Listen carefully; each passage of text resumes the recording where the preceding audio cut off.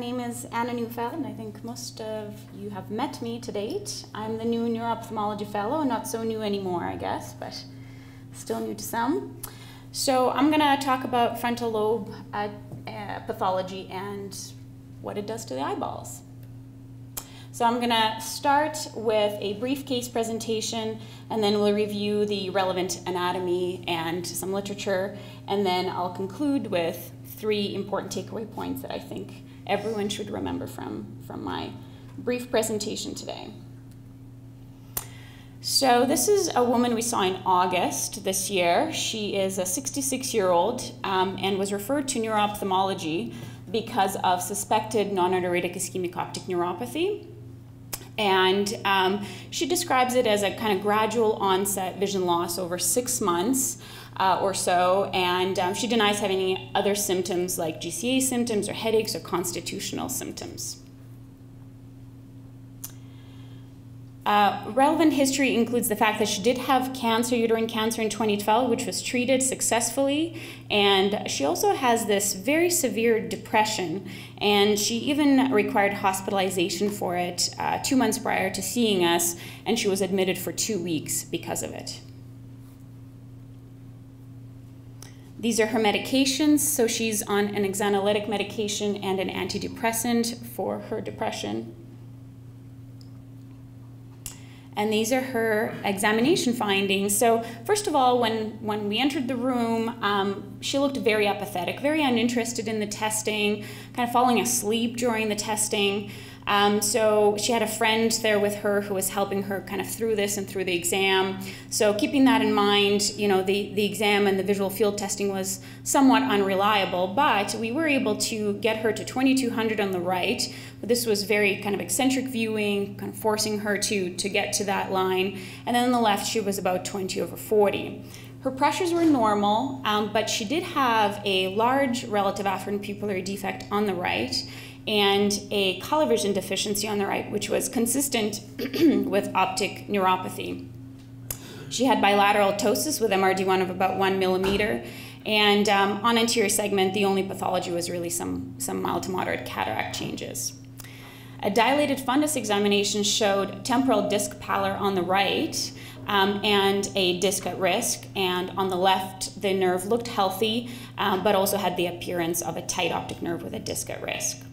Her dilated exam and peripheral retina were normal.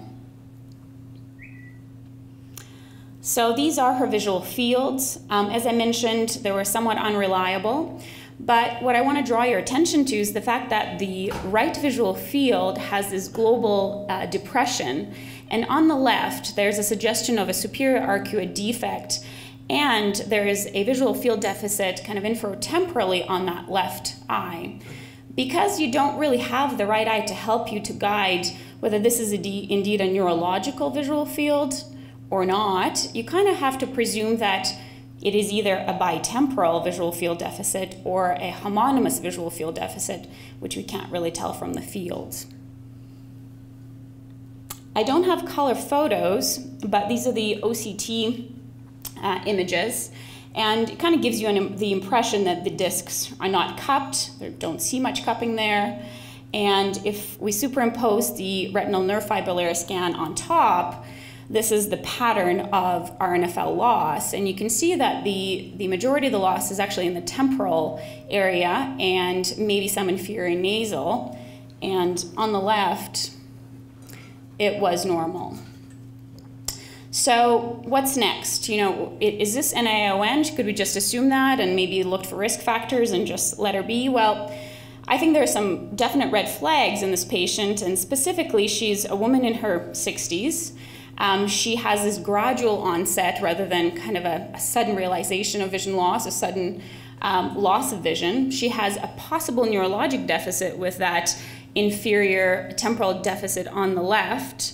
So we were, of course, concerned about possible compression or neurologic pathology. So we proceeded with imaging. So I don't think I need to use my pointer here to point out the pathology, but you can see that in her frontal lobe, there's a large mass These are the axial and coronal T1 MR images post-GAD fat suppression. And this mass measured about 7 by 7 by 5 centimeters in size. And not quite seen in this image, but it was compressing the right prechiasmic optic nerve and at the end of the distal optic canal, and some mild compression of the optic chiasm. So immediately as we saw the scan, we sent this woman to the emergency room. There was a lot of vasogenic edema around the lesion. So she was admitted and operated on. The pathology came back as meningioma WHO grade 1. So let us talk briefly about frontal lobe anatomy and how that relates to the eye. First of all, visual pathways take up about 1/3 of the overall brain volume. So I think ophthalmologists in general should and do have a good understanding of how neurological lesions cause visual pathology. However, I think frontal lobe is often forgotten as a possible site of pathology for the visual system. So the frontal lobe contains about 30% of the cerebral volume of the brain. And as I mentioned, we kind of rarely think about it as a site for lesions that cause visual pathology. So to briefly review the anatomy, here we have the Broca's area, which is present in the dominant hemisphere, which is responsible for speech. You have the prefrontal cortex, which is your personality and executive behaviors functional area. You have your precentral gyrus, which is your primary motor cortex, and you have some supplementary motor areas which are responsible for motor planning. But most importantly, I think, and often again forgotten, is this area here called the frontal eye fields that we'll discuss in a minute as well. So in terms of general pathology in the frontal lobe, the most common benign and malignant is meningiomas, and they're 10 to 15% of all benign frontal lobe tumors. And on the malignant side, those are gliomas, and they're 70% of all malignant brain tumors in the frontal lobe. And I briefly wanted to mention some psychiatric presentations of the frontal lobe tumors, which are important to keep in mind, and I think you can look at it both ways. You can look at all the patients that present with psychiatric illness and see how many of them have frontal pathology in terms of masses or otherwise. So if you look at all acute psychiatric presentations, the brain tumors are present in 0.3%, so not too common. That was published quite a few years ago, but even in the new publications, this is still in keeping with those numbers. If you look at all the hospitalized psychiatric patients, that number is about 1 in 200, which is pretty close to the original numbers. However, if you think about the normal population and the rate of incidental findings there, it's about 20% of that of the normal population. Now, if you flip it around and look at the patients who are known to have frontal lobe pathology and frontal lobe tumors, actually 60 to 90% of them have psychiatric illnesses. And to put that in perspective, if you look at all the patients with brain pathology, about 50% of them have psychiatric illnesses.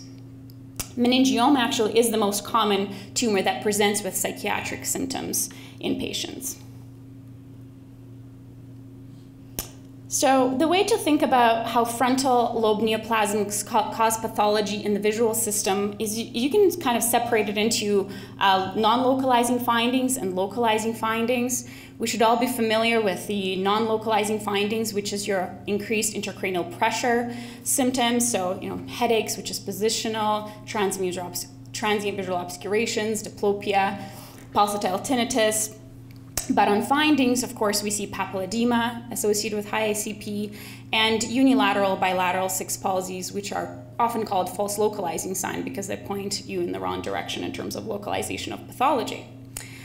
And in terms of localizing findings, systemically, they kind of relate to the areas of the frontal lobe that I'd mentioned to you, which is the Broca's, which gives you expressive aphasia, and prefrontal cortex, which gives you the deficits in concentration and judgment and behavior and psychiatric symptoms. And then, of course, the motor cortex, which gives you contralateral paresis. In terms of the ocular findings, which are relatively localizing, would be something like Foster-Kennedy syndrome, which we'll talk about in just a minute. And the other thing that people do get in relationship to frontal eye field lesions is either deviation of the eyes towards the site of the lesion, or they get acquired oculomotor apraxia. So I did want to spend a few moments talking about this because this is really a favorite for exams, and it is very clinically relevant. It happens pretty rarely, I think probably in about 1 to 2.5% of all of the frontal lobe lesions, but this particular syndrome was described by Dr. Robert Foster Kennedy, who was a neurologist in 1911, and he saw a patient who had a olfactory groove meningioma and presented with this particular finding. So there are two main findings in Foster-Kennedy syndrome. The first one is one optic nerve is atrophic, and that is due to the compression of that optic nerve by the frontal tumor.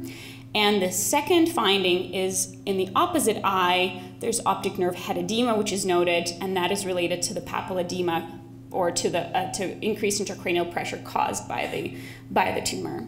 So as you can see in this image here from a recent case report, it is the fact that this left eye has temporal pallor, which is your finding number 1, and your left eye has this edematous optic nerve, which is your finding number 2. So this is Foster-Kennedy syndrome.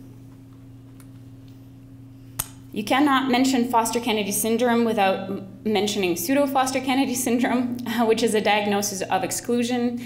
And the reason why it is a diagnosis of exclusion is you really should include real Foster-Kennedy syndrome if you are going to claim somebody has pseudo-Foster-Kennedy syndrome. And the most common etiology for that is sequential non-arteritic ischemic optic neuropathy. Other things that are in this differential are listed, including arteritic ischemic optic neuropathy, optic neuritis, among others.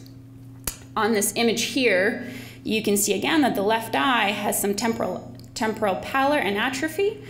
And on the right, there's just this segmental optic nerve head swelling, which is in keeping with a non-arteritic ischemic segmental optic neuropathy there.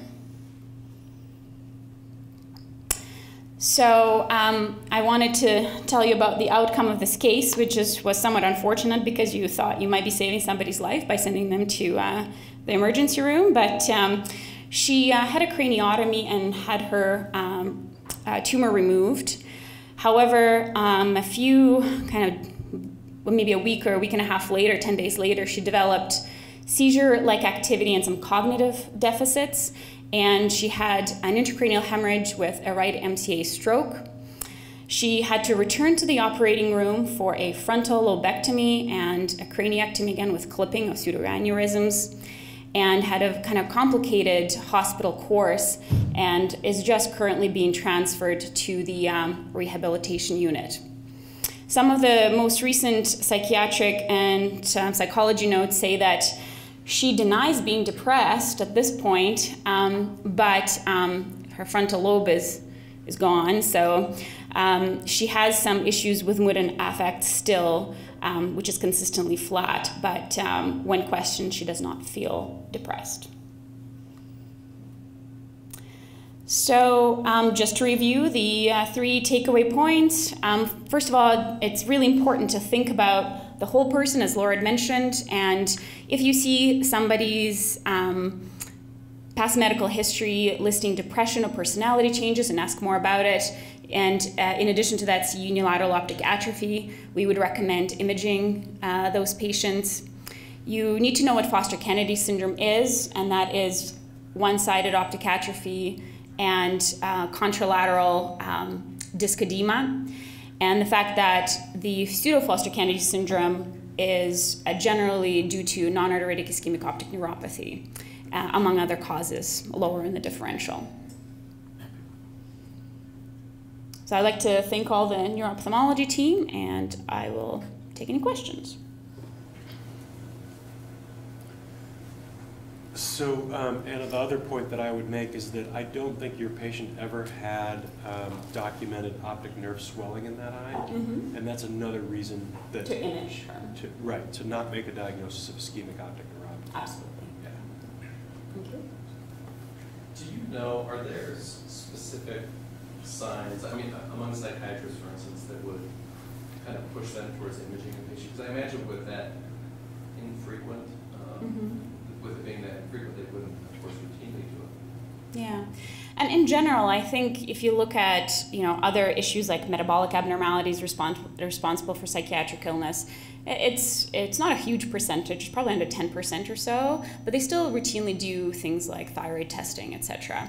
I think things to look for acutely, I'm not a psychiatrist, so I can't really claim, but I think is acute personality changes or acute changes in behavior. Those are always important. If there's no risk factors associated with psychiatric illness, those are things to keep in mind as well.